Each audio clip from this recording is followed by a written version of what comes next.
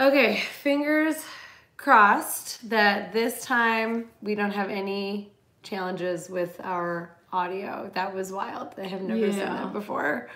Okay, we'll give a couple seconds here for people to join. Hopefully they'll find the new link over here. And in the meantime, we can admire the plant that I added to the background. Beautiful. There we go. Hi, welcome back, everyone. Martin, Michael, Stormer, Ahmed. Hello. Where is everybody? Where are you coming to us live from? And I saw some of your questions wanting to become cuddler and all that. Well, I promise that we will answer all of those during our live stream today. Gosh, that light is like falling so beautifully on you. You just look so glowy. From Sweden, from Scotland, from South Carolina. Hi, Zara. Evansville, Indiana. That's Brooklyn. pretty close. Cape Cod, Denmark. Florida, Matthew. Montana. Hi, Tony.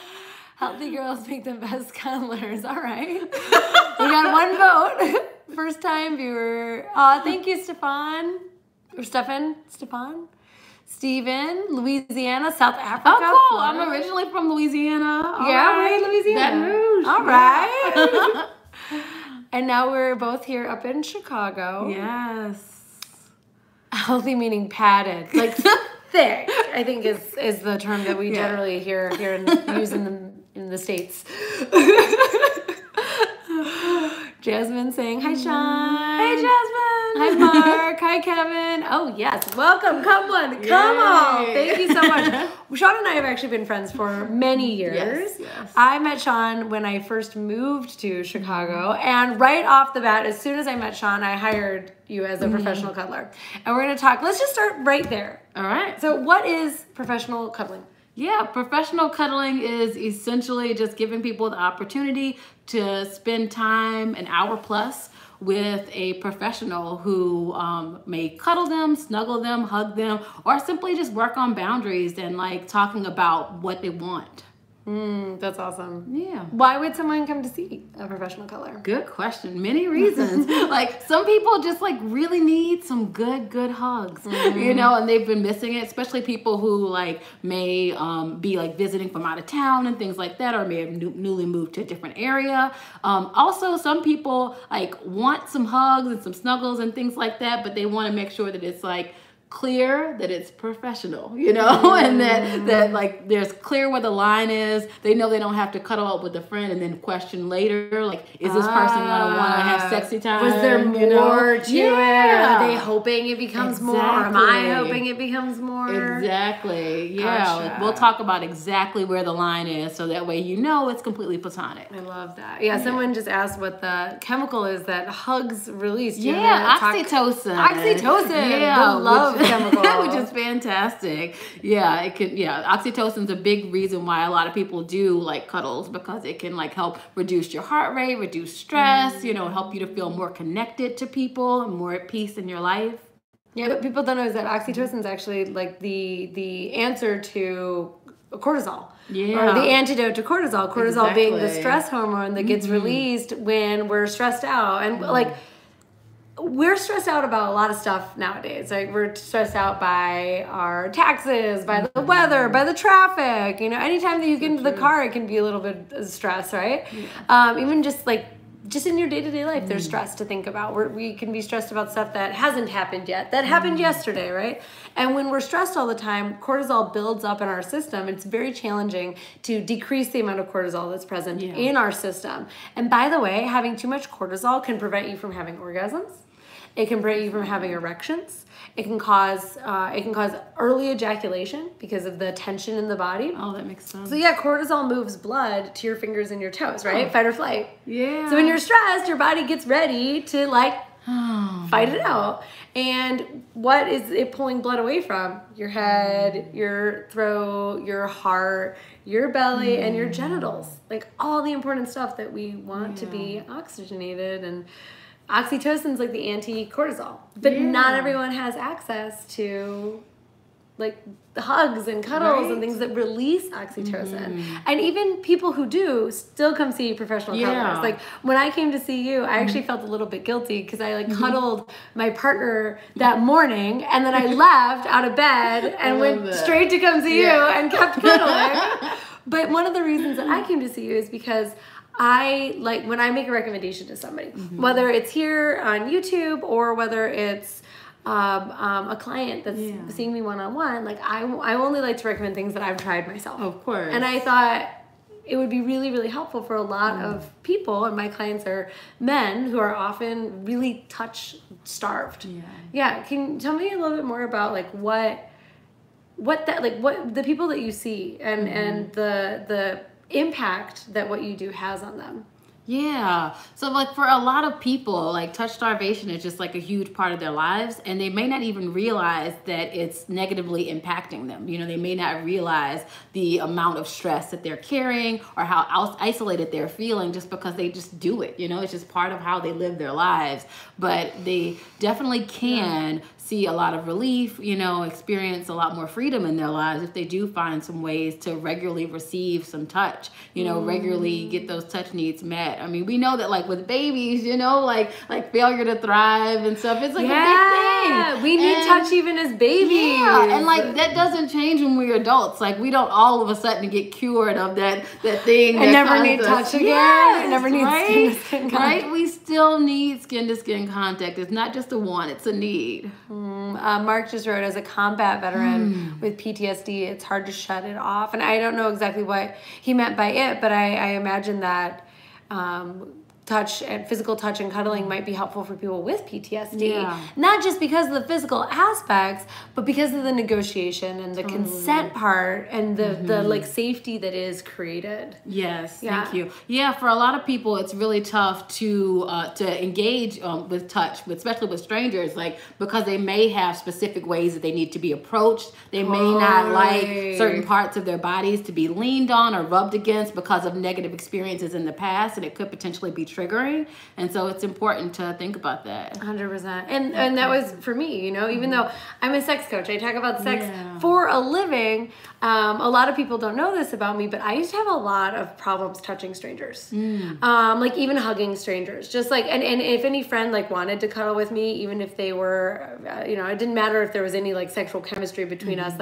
If any friend wanted to cuddle with me, I would instantly sort of jerk back because I didn't believe that I could set firm boundaries and actually tell someone okay, I'm good with cuddling, but I don't want it to be sexual. I don't want you to touch me here, there, anywhere. But instead of having that conversation, I would just be nope, I don't cuddle. Yeah. In fact, once I was, my friends were doing a cuddle puddle, which if you're not familiar, is a bunch of people sort of cuddling together in a big human mess. And they asked me if I would come join. So they're all on my bed, which was a twin bed. There was already 5 people on it. And they're like, Caitlin, come cuddle. And I was like, I don't like cuddling. I don't like cuddling. I don't want to. And then they convinced me, peer pressure. I got on the bed, and as soon as I put my knee on it, it broke. I broke my own bed frame being peer pressured into cuddling. Wow. Yeah. So that obviously put me off cuddling for a lot longer. Yeah. After a while, I was like, I'm just done with cuddle. I think this was a sign. I wasn't meant for it. I'm sorry to hear that. But I promise if you come and see me as a professional cuddler, then I'll put us in a situation where we won't break the bed. Yeah, it's gonna be safe. We'll John's already thought about it. You're not gonna put in a position where you're So let's talk a little bit about what it even looks like. So walk me through a session. I've been there, but let's walk through after someone contacts a professional cuddler, when they meet, what happens? Yeah, so there's 2 main groups of people. There are the people who are super all about let's touch, let's just cuddle from the second that I come into the door, and then there's people who are kind of touch averse and kind of more the way it used to be, who might want some support and help in kind of getting out of that and figuring out ways they can receive more touch. And so prior to us actually even getting in the door, I do talk to them, over the telephone usually. and talk to them about the types of touch that they want, or don't want, and what could be most supportive for them in the environment. Then once I've, figured out which group they kind of fall into, then from there I can create like an action plan to try to help them to, achieve their goals. And so it might be, if they're in the first group, like greeting them and seeing if they're like open to a hug right away and like snuggling them in, and then we might like transition right away and go over to like my little cuddle area with the mattress and like snuggle up the whole time, and some people like pretty much just like fall asleep right away, and like that's totally cool too. Because touch can be sort of like hypnotizing. Oh gosh, it's so soothing. You get so relaxed and right? Yeah, totally. And then with a lot of folks who are kind of like more getting into the idea of touch and getting more comfortable with that and like wanting to work on their boundaries, we might start with like sitting on the couch, they might check in and say like, hey, like I say, can we hold hands? And we'll probably start there. And then like after we're holding hands, can we hold hands? Yes, I love to hold hands. Then we might, explore some more touch, and seeing like, if we're comfortable, like maybe eye gazing, if we're comfortable, like letting, our shoulders touch or our knees touch, things like that, to kind of get closer and move towards some of the other types of touch, because it's like, even just like holding hands just kind of grounds you, and just like, and I didn't even realize our knees were touching. Yeah. Thank you for pointing that out. Yeah. So what role does the communication and consent play? Because I think it's a big part. Consent feels confusing for a lot of people, right? And it is very confusing, especially the way that it's usually portrayed as like you have to have consent, but people get the idea that it kind of ruins things, and it's got a bad rap. Yeah, it does. And like it's very hard to practice consent, because who do you practice consent with? Yeah, with me. So how does that usually go for you? Yeah, so I definitely like to check in as much as possible, and I like people to know that at all times they can change their minds, that at all times that they can choose to say no or choose to ask for something different. I also say that like, they can give me a yes response, they can give me a no response. If they're maybe, or they're like, I think I might possibly, then we're going to take that as a no for the moment, and they can revisit that later if they want to, just making sure it's not that a they hell know. yes, it's just a no, and that's okay. Exactly, well said. Yeah, so just making sure people know that they have control, at all times, that they get to be at choice. And then for me too, like, very much they're paying for my time, I want to be supportive of them, and I'm still a human being, and you have your own boundaries, right? And they so get to hear that and respect your boundaries as well. Exactly. And one of the things that I learned a lot during our session together was the power of asking for what you want. Yes. And it's a lesson that I think all of us have to learn and learn and learn. Because so many of us, when we were little, we asked, hey, can I do this? Can I do that? Can I do that? And our parents or whoever took care of us had to say no sometimes, right?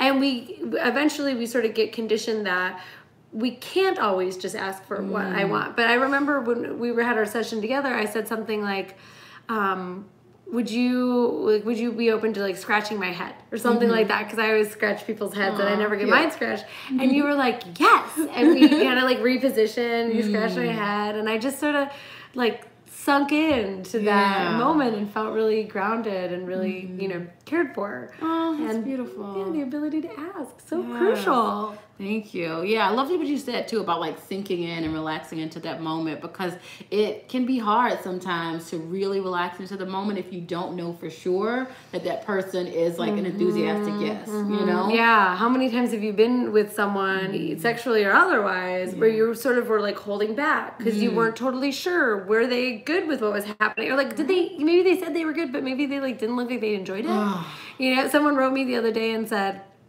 they were thanking me because they used to have premature ejaculation, and then they took my Come When You Want course and they don't have it anymore. And he was like, Lynn said he could last for an hour, but he said after the first 10 minutes, his girlfriend looked really bored. And that was he was like, I wasn't expecting this. I just thought if I could last a long time, sex would automatically be a lot better. And I think that's part of like, that's the communicate. That's when the skill comes in of going, okay, what would you like? Would you like me to play with your hair? Do you want to change positions? Do you want to get on, right? Like it could be, do you want to stop having sex and give each other massages and then we'll come back to having sex later? And that's the nice thing that he has now. He has the choice to do that. But now, even though he doesn't have premature ejaculation, he's got a different problem. He's got to solve that instead. So good problems. Good problems, for sure. Quality problems. Yeah. So let's talk about because we're talking right now about non-sexual, consensual touch. Yes. So it's consensual and that everybody is everybody's consenting and we're co-creating the environment that touch is happening in. And we're talking about non-sensual touch, but non-sexual. Yeah. So many ensuals in this conversation. I know, right? Sensual, consensual, sexual. So how does this conversation apply to sexual touch? I love that you asked me that. I'm gonna let go of your hand. Thank you. I'm just getting warm, but I'm getting warmed up. I don't know. I'm just like, people are asking questions. I haven't been watching all of your questions, but we'll definitely answer those in just a moment. Yeah. So hang on to them for just a second, please. As far as it applying to sexual touch, I feel like the negotiation aspects, the consent aspects, the boundaries, like all of that is a big part of it. You know, like you were talking about with that person, you know, like checking in and seeing like, hey, you know, like I can last forever now. That's amazing. Yeah. You know, like I'm so happy for this person, but at the same time, like, do you want me to? Right. You know? What do I want to do with that? Now that I have this stamina and I have the choice and I can choose between a quickie or an hour, what do we want to do with that? Right. Like what options are available to us? You know, being able to negotiate that is so important. And I feel like sex can feel so high stakes at times, you know, like we all have so much baggage around it that it can feel at times impossible to like learn how to negotiate and learn boundaries and consent in that situation, you know? Yeah. And so having platonic touch where it's like, okay, today we're just going to hold hands, or today we're just going to like give each other massages, and being able to negotiate around that can make it more possible for you to negotiate in the bedroom without all the baggage, without all the feelings of insecurity and things like that, because you just have practice doing those things, and you're practice not taking it so personally. You're practice acknowledging that, like, when this person says no, maybe they're just taking care of themselves. Right, you know? Right. And maybe that's not no to everything. Maybe that's just no to this one thing. They might not want me to touch their hair, but maybe they're okay with exchanging back rubs. Right. And I'm so glad that you said that, because sex can feel so heavy. It can feel, I've been there, you know, especially if sex is like a problem in your relationship, and then like every single time you're like, is sex gonna happen? Is it gonna be good enough? Am I gonna be good enough? Or am I gonna feel rejected? Am I gonna feel disappointed? Am I gonna feel like I've let my lover down? Am I gonna feel upset with myself at the end of this? All of this I've been there, it's hard. Sex is so hard. And at its best, sex can be fun, and it can be light, and it can be airy, and it can be just like liberating. Yes, yes, it can be so liberating. And when we don't take it super seriously, and I think that that's where we can really introduce this piece about consent and communication, because often that's portrayed as very, very serious. Consent is very serious, and it is serious. It is. And when we treat it like serious, instead of like just like one more part of, you know, it's serious to exchange body fluids. It's serious to make babies. It's serious to give each other orgasms. And it's not just serious. It's also fun. It's also light. It's also pleasurable. And consent and having that conversation and saying what you want and what you don't want can be a part of that. And I think it's really about how you approach it. Absolutely. Are you approaching it light? Are you approaching it heavy? Right? Yeah. If you're not coming to have some fun, to have some enjoyment, to connect with your partner, then, you know, you might want to reevaluate your reasons for coming to the bedroom. Totally. And I think you made this point earlier, and it's really important. A lot of the time, touch is seen as inherently sexual. Right? Like anytime that two people get together and touch bodies, it's like almost like we're conditioned to be like that sexual. I was like that. I was like, oh my God, my friend wants to cuddle with me. Like next is penetration, you know? Right? Like, there was no sort of differentiation between the different kinds of touch. And so I think it's really vital that we practice non-sexual touch. Yeah. Because first of all, we all need it. It feels great. Like we said, it decreases stress. It's beneficial for our health. It's beneficial for our relationship.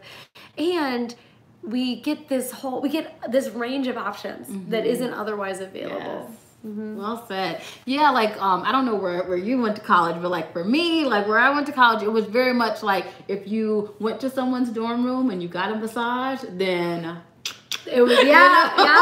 There was no such thing as a massage without sex. Like, and like as struggling college students, a lot of us couldn't afford like professional real massages. True. And so it was like we had to choose between either having sex with the person who offered us you're right. or never getting massages. Like that's not cool. You're so right. And it kind of sucks because that's how we've been conditioned. If somebody offers me a massage, they're going to want to have sex with me. I know. And like and also it's because sex is so shamed, right? Like sex has such a stigma around it. We can't just be like, "Hi, I'd like to have sex with you. Do you want to come over?" You know?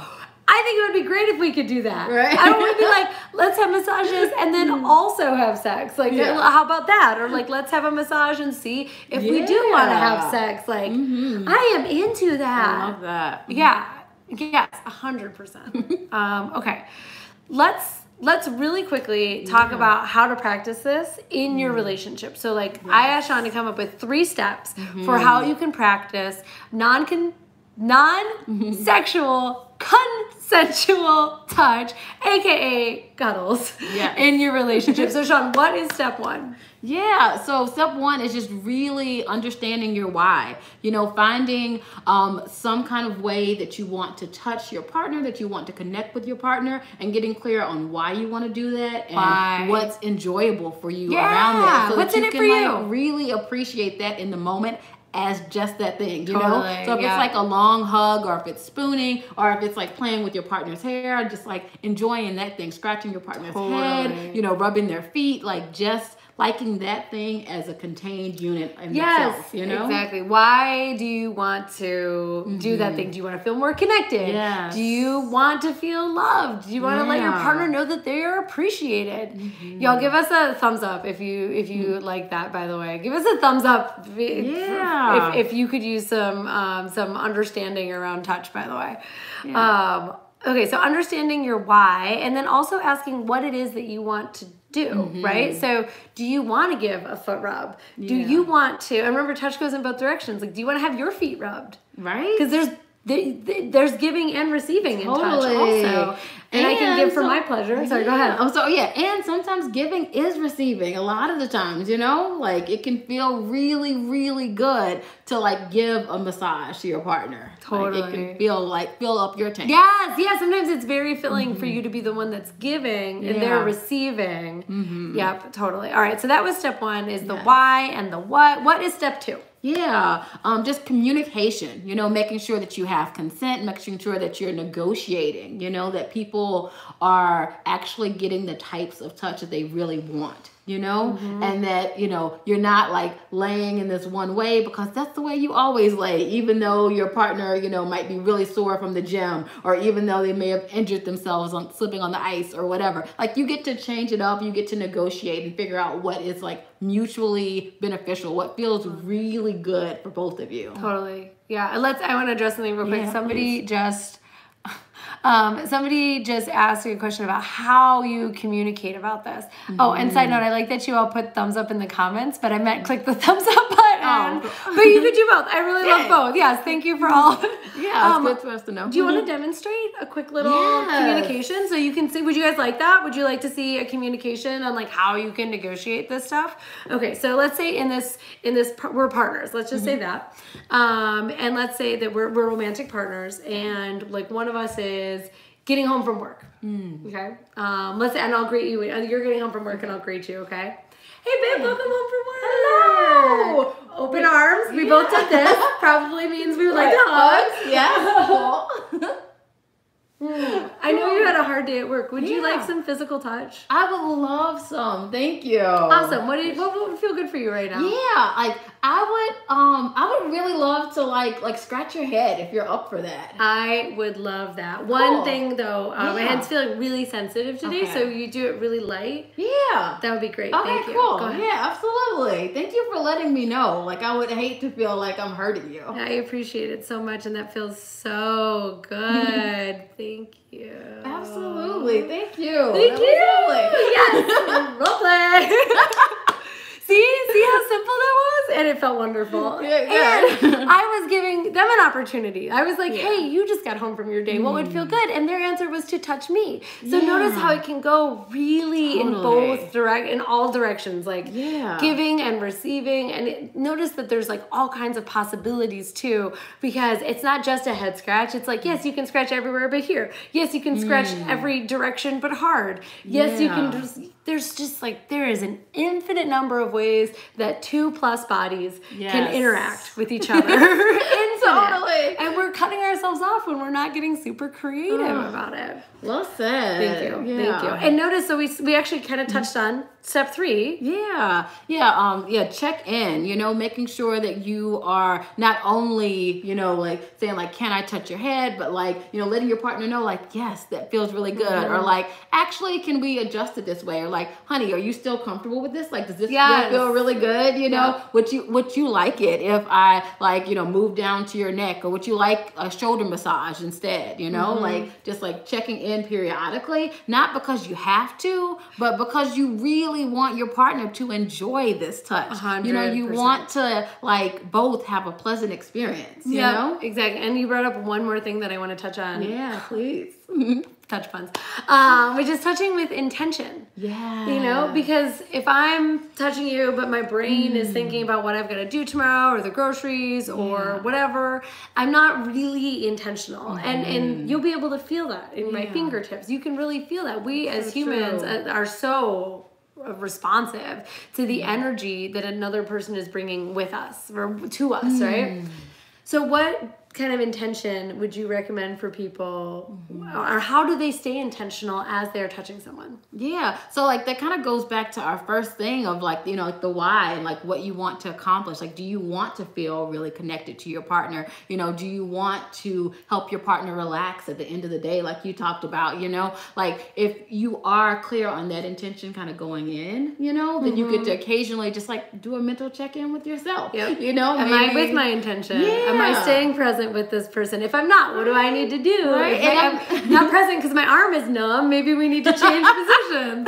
Right. And I'm not saying you have to like just keep running that script over and over in your head, because that would get kind of annoying after a while. But like, just periodically, like every, 5-15 minutes, depending on what you're doing, just check in with yourself and see like, okay, does this still feel good? Am I still enjoying this? Does this still seem like something that my partner is into and like what they want to gain out of it? Like, are they still getting that thing, 100%. Like, is my partner's, like if I'm trying to relax my partner, like is my partner's, like are their shoulders sinking down, or is their body relaxing? Yes, you right? can kind of tell those subtle things. Yeah, and it invites us to really, really notice what's going on with our partners, which then allows us to really connect with them in some new ways, and like allows them to feel really seen and appreciated and valued.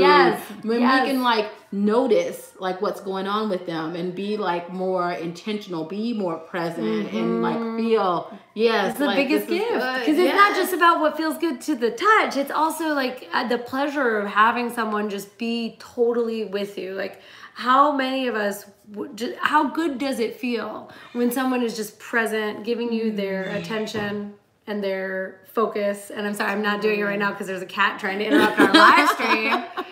It's not being very present. All right, let's answer some questions. Someone said that it's all about timing, and I couldn't agree more. Someone said that they're very sensitive. I'm sorry, your comments disappear very quickly, so I'm not trying to ignore them. It's just that sometimes they just pop up and then they're gone. Someone said they like having the inside of their arms touched. Feel if we cuddle with the partner, it will always lead to romance and sex. Well, not always, and that's part of the communication. Is being very clear before we go in. I definitely do not I'm definitely not in the mood for sex. Yeah, and so like for me, like with my partner, it's something that we've both had some practice communicating around and that we can do now. Is like set aside these times for touch that's purely platonic, you know? And we also, like with a lot of people, like they know that like, hey, if we're doing this like this touch in our bedroom, then it's gonna turn into sex. But if we do it in the living room, then maybe it doesn't. So you can set a space container. Exactly. Yeah. You also might, want to try setting aside a little block of time to just start off with at a time when you can't, jump into the sexiness of it. So like maybe if you know that like your mother-in-law is coming over at 4 o'clock, then maybe at 3:30 you decide to have like a 15-minute, cuddle date for that time. And you just like sit with each other, you just like play in each other's hair, you just like enjoy each other's, touch and hold hands and all of that cuteness. And it's not going to go any further because you don't want your mother-in-law walking in on you, half naked. So there you go. Yes, exactly. Awesome. Well, we are already on a half hour. I know, right? It was so quick. Oh my God. Yeah, but if you have more questions, feel free to like comment like afterwards. And how can people find you? Oh yeah, good question. So people can definitely find me on my website, ourtouchpoints.com. We'll also link my YouTube channel as well so that you can check out more of my videos. What if they search? What will they search in YouTube to find you? Yeah, they can search Sean and Embodied Consent or Sean Touch Points. Sean, touch points. Don't go. I know. I don't want to go. Everyone, will you give click touch. How about you touch the thumbs up before we get out of here? Touch the thumbs up. Yeah. Gently touch it. Let us know that you appreciated Sean coming on. And if someone wanted to become a professional cuddler, where would you send them? Yeah, thank you so much for asking. So like I personally, along with Jasmine of Tanjay Wellness, who just asked, have some training classes for people who are interested in that. So you can sign up for my email list through my website. You also can check out like cuddlist.com as well for some information. You can find a cuddler at cuddlist.com too. If you're in the Chicagoland area, then hit me up and I'm happy to work with you or refer you to a friend if we don't seem like a good match. Yes, absolutely. Sean is an amazing wealth of information on all things cuddles, all things touch, all things consent. If you're in Chicago, please find their website, hit them up, and I'm sure you have a network of people that you know across the country, and you can absolutely make referrals. And Tanja asked, should they be certified? Should they be certified? Yes. Yeah, 100%. Yeah, certification is very important because you want to know that the person was professionally trained and that they are going to maintain the rules and boundaries that you want to maintain. Yes, absolutely. Thank you, everyone. Thank you for tuning in. Thank you for touching the thumbs up button. That helps other people see this content on YouTube. It'll help Sean's content get boosted. Thank you. Please find them out in the world. And thank you. Can I give you a hug? Absolutely. Thank you so much. Thank you. For coming on. It was great. Thanks to everyone. Bye.